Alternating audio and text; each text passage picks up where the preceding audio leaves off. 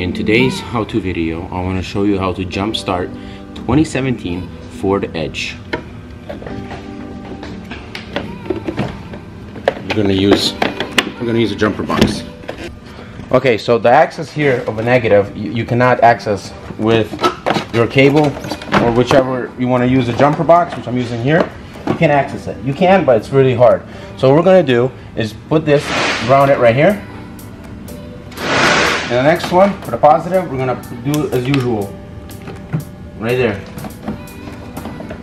And then put your jumper box somewhere in a secure location. Alright, let's give it a jump start.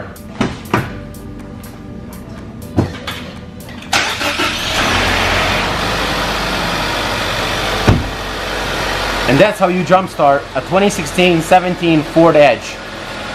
So, viewers, subscribe to my channel to see more of awesomeness.